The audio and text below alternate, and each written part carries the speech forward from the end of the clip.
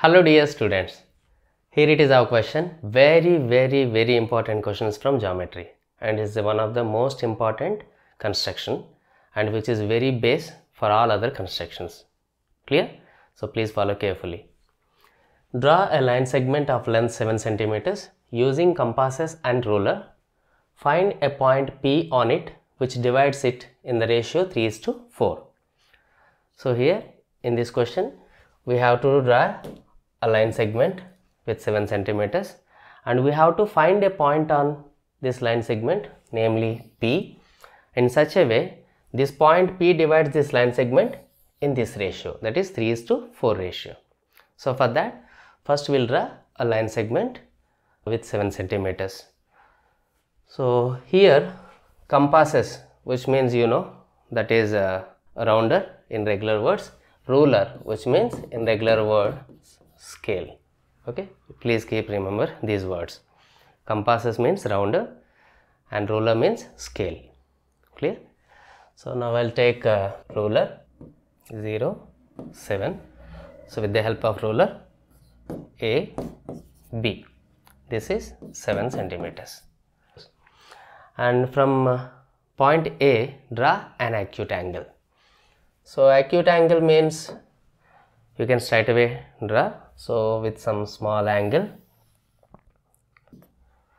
so angle BA, name it X, this is an acute angle, right? Now on AX ray, make 7 equal parts. Make 7 equal parts with the help of compass. Taking A as center, 1, 2, 3, 4, 5, 6 and 7. So these are 7 equal parts. Name it.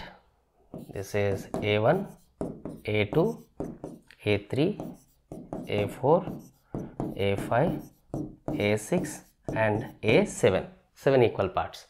Now join B and A7 with the help of ruler tool. I am joining B and A7.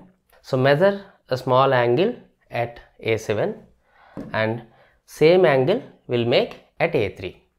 Since this AX is same ray and A7 and A3 are on this same line, so measure some length with the same length from A3, make an arc.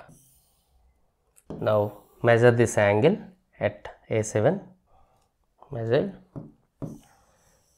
So with the same length, make an arc.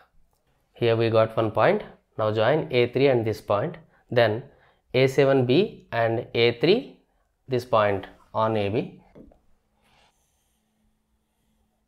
Join these 2 points, name it, this is P.